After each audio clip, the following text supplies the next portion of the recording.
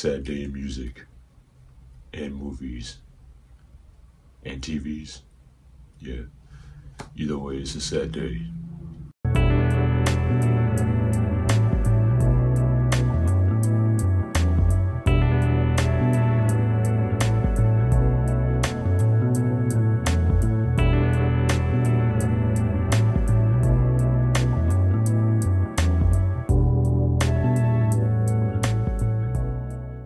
Yo, what up everyone? Welcome back to my channel. This is Kedar, aka KD Smooth, and today we're diving into the life and career of one of the most influential figures in music history, Quincy Jones.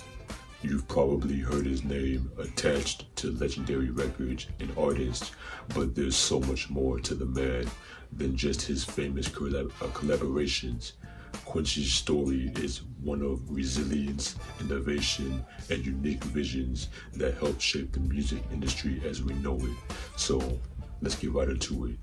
Oh man, I woke up this morning to one of the most saddest news that I've heard, and nobody requested for me to do this video, but I just felt like it was only right because Quincy Jones is definitely my favorite producer of all time. Like, he's #1 on my list. Like, nobody's ever taken his spot, and like he has like this whole he's not even on the list. He has like this whole stratosphere to himself when it comes to me, but he's definitely up top there. Nobody's ever taken that spot from him, so it was only right that I did this video honoring the legend Quincy Jones. Quincy Jones was born in 1933 in Chicago, Illinois. Growing up in the Great Depression, he faced tough times and hardships, which only made him more determined to pursue his dreams. Quincy Jones' love for music began early, and by the time he was a teenager, he was already teaching himself to play the trumpet. He had an unquenchable thirst for learning, and jazz music became his escape and inspiration. A little later on, after moving to Seattle, Quincy met Ray Charles, another future legend who became a lifelong friend. This friendship pushed him to take music seriously, and soon he would be gigging around town and making a name for himself. By age 18, Quincy was accepted into prestigious Berklee College of Music in Boston, which opened doors for him to the professional world of music. In the 1950s, Quincy Jones became a jazz prodigy. He began arranging music for legends like Duke Ellington and Dizzy Gillespie. In 1956, he joined Gillespie's big band as a trumpet player and arranger, which took him around the world and gave him a global perspective on music. This time abroad also allowed him to broaden his musical influences from jazz to bossa nova, which would later shape his eclectic style. Throughout the 1950s and the 60s, Quincy established himself as one of the most in-demand arrangers and composers in jazz and beyond. He wasn't just a musician, he was a visionary, pushing boundaries and combining genres in ways that had never been done before. In the 1960s, Quincy Jones broke new ground by moving into film and television scoring, becoming one of the first African-American composers in Hollywood.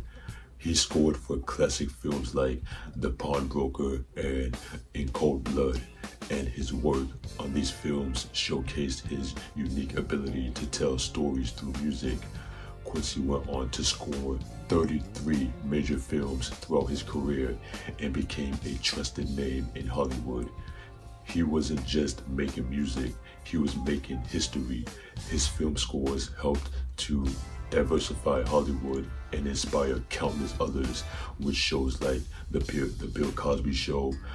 He helped introduce jazz and soul into mainstream television soundtracks, blending them in a way that resonated with audiences worldwide. And one of my favorite film scores TV scores that he did is Sanford & Son, man. That intro is my favorite musical intro of all time. I mean, especially with the harmonica in the song going crazy. It's on top of the list for me. I love Sanford & Son, but that intro, the music, is definitely up there. But it was in the late 1970s and 1980s that Quincy Jones's career reached unparalleled heights. Enter Michael Jackson. Quincy first collaborated with Jackson on the Off the Wall album in 1979, and the album was a massive success, blending pop, R&B, disco, and jazz in a way that had never been done before. It sold over 20 million copies and was the perfect setup for the next project, Thriller. Released in 1982, Thriller became a phenomenon, selling over 66 million copies worldwide and solidifying both Quincy and Michael Jackson as musical royalty. Quincy's production on this album was groundbreaking. He pushed for perfection, blending genres, bringing in top musicians, and creating a sound that was both polished and raw. I mean, songs like Billie Jean, Beat It, and Thriller became a cultural milestone, and their third album together, Bad, released in 1987, also became an instant hit, further proving that Quincy and Jackson's partnership was a golden era in pop music. Quincy had eared for hits and knew how to bring out the best of Michael Jackson, shaping him into the king of pop. While Quincy Jones could have just coasted on his music success, he chose to use his influence for good. In 1985, he spearheaded the recording of We Are the World, a massive humanitarian project to raise funds for African famine release. The song featured over 40 artists and became one of the best-selling singles of all time. This project showed that Quincy wasn't just about making music, he wanted to make a difference. Throughout the 90s and 2000s, Quincy continued working behind the scenes, finding Quest records and signing artists across genres. He also became a mentor to younger generations, always seeking to uplift the next wave of talent. Great artists, for example, Tevin Campbell. When Quincy found Tevin Campbell and signed him to his label, man, Tevin took off by storm, and Quincy had a young legend in his hands. His Quincy Jones Foundation works to provide education, culture, and arts access to underserved communities. Quincy Jones' impact on music is unmatched. He's won 28 Grammy Awards and been nominated 80 times. 80 times is crazy, and he received countless honors for his contributions to the industry. But beyond the awards, Quincy's legacy lives on in the artists that he's influenced, from jazz to pop, hip-hop, and beyond. Quincy's work is a blueprint for anyone wanting to make music that's both innovative and timeless. Quincy wasn't just a pioneer in one genre. He was a pioneer in all genres.